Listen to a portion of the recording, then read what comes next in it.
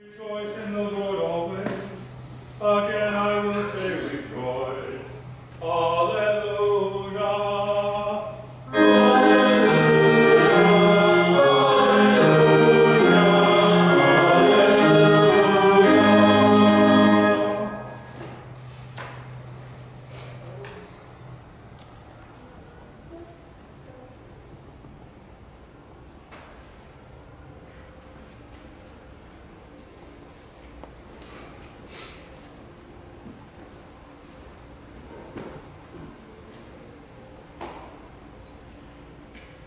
The Holy Gospel according to St. Mark, the 7th chapter. Glory to you, O Lord. From Gennesaret, Jesus arose and went away to the region of Tyre and Sidon. And he entered a house there and would not have anyone know it, yet he could not be hid. But immediately a woman whose little daughter was possessed by an unclean spirit heard of him, and came and fell down at his feet. Now the woman was a Greek, a Syrophoenician by birth, and she begged him to cast the demon out of her daughter. And he said to her, "Let the children first be fed, for it is not right to take the children's bread and throw it to the dogs." But she answered him, "Yes, Lord, yet even the dogs under the table eat the children's crumbs." And he said to her, "For this saying you may go your way. The demon has left your daughter." And she went home and found the child lying in bed and the demon gone. Then he returned from the region of Tyre and went through Sidon to the Sea of Galilee, through the region of the Decapolis. And they brought him a man who was deaf and had an impediment in his speech. And they besought him to lay his hand upon him.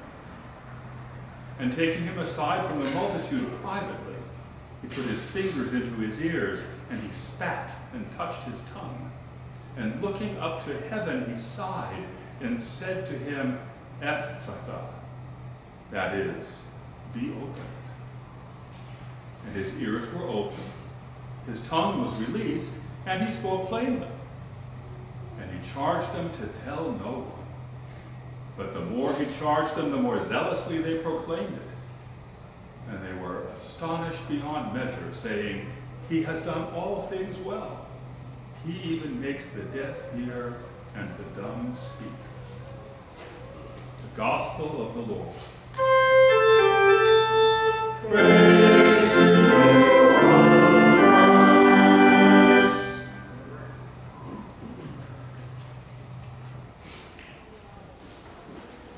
Grace, peace, and much joy to the people of God. Jesus provides bread for thousands. The religious leaders who were arguing with him in last week's gospel are more worried about washing your hands before you eat bread. And today we hear of crumbs. Jesus goes off on a little Gentile mission. First up to Phoenicia, Tyre, and Sidon. He's trying to get away, doesn't want anybody to know he's there. But the first thing that happens on this little excursion into Gentile territory seems to take back the openness in Jesus' proclamation that we heard last Sunday. Last week, Jesus said that a clean heart is more important than the observance of those external rules and rites that separate God's people from the rest of the people. But now, as he encounters the Syrophoenician woman, Syrophoenician just means that she's from Phoenicia, that part right there next to Syria, and not a Carthaginian. That's a Libo-Phoenician. She approaches him with a heart full of faith and begs him to heal her daughter. And Jesus responds with an insult.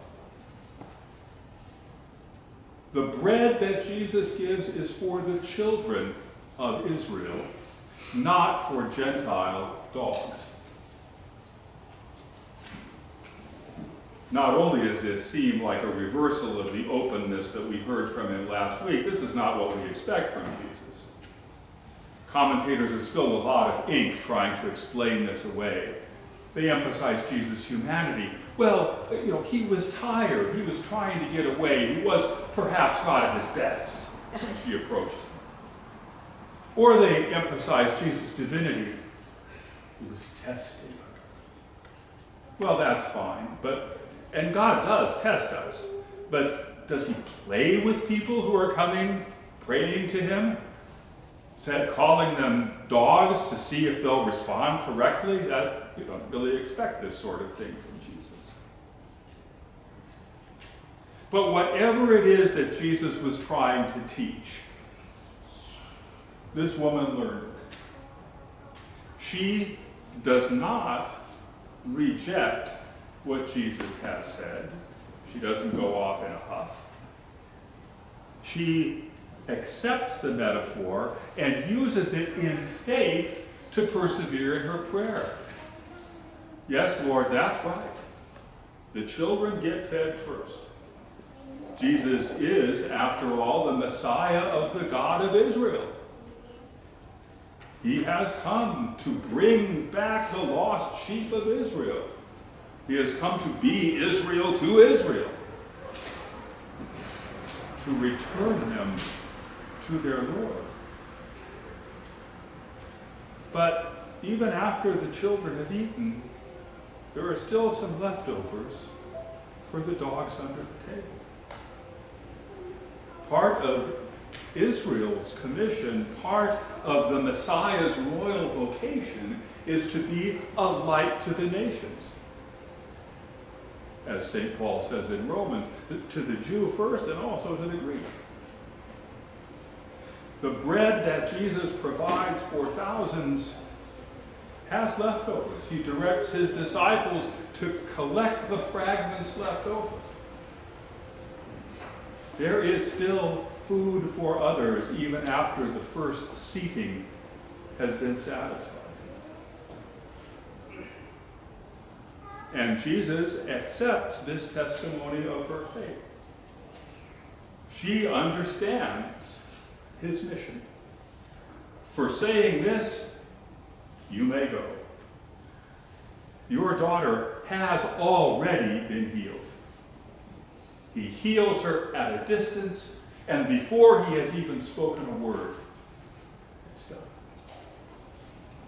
What a contrast to the other healing we hear of this morning in the second part of this little mini break in Gentile territory. Jesus has now gone down through and he's in the Decapolis, the Gentile cities up to the northeast of the Sea of Galilee, where he encounters someone who could not hear of him, as the Syrophoenician woman had, and cannot ask for his help. A man who is deaf and has an impediment such that he cannot speak. But his friends bring him to Jesus and beseech Jesus to restore. Part of the Messiah's vocation is to heal the bodies of those he has come to save. Does that always happen? It does not always happen. This is what we hear from Isaiah this morning is a word of what happens in God's future, of when the new creation is complete. The eyes of the blind open, the ears of the deaf unstopped, the lame leaping like deer, tongues loosed to praise our Lord. The healings that Jesus does in his earthly ministry are signs of that great healing which begins for all of us in his cross and resurrection and our baptism into that.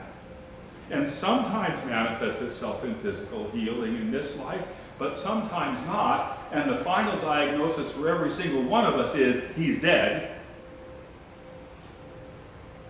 Because resurrection is raising the dead. And that is what Jesus finally came to do. But in the interim, when asked, he has been known to heal from time to time. And that is what happens here in the Decapolis. And what an earthy healing it is. Sticking his fingers in the man's ears, Jesus' saliva on the man's tongue, Jesus sighing to heaven. A better translation might be groaning to heaven, and saying the Aramaic word, Ephphatha, be opened. And his ears are open so he can hear the word, and his tongue is loosed so that he can proclaim what God has done for him and praise his Lord. Grace is everywhere. To the Jew first, and also to the Greek. Jesus' royal vocation as the Messiah is to be Israel to Israel, to bring Israel back to her Lord, but also to shed the light of this God throughout the whole world. Grace is for everyone. We hear in Romans 2 and Acts 10 that God shows no partiality. And James tells us today that if we believe in him, we need to be careful not to show partiality ourselves. If God's grace is everywhere, and everyone who responds to that word of grace in faith receives the children's bread, then we need to know that it is not for us to withhold the bread of his grace, his mercy, from anyone. We are all hard of hearing when it comes to the word of grace.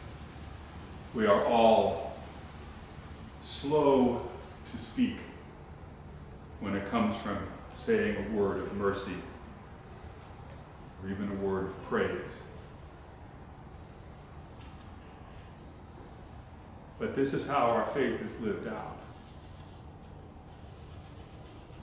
Augsburg Confession Article 5 says that saving faith comes from the word and the sacraments, from hearing the word, from the grace received at baptism, from coming to the table for the children's bread. And that faith is lived out, Augustana the Confession of Augsburg, number 6, in a new obedience. That's what St. James means by that very un-Lutheran question, can faith save you? Faith that's kept in a compartment, just like those Pharisaic rules that we heard about last week, can save no one because it's all boxed in on itself. Faith that is living and active, faith that makes us a conduit of grace, simply manifests itself in our lives. The Holy Spirit comes into our lives to bear fruit. The Word comes into our ears to bear fruit in our lives.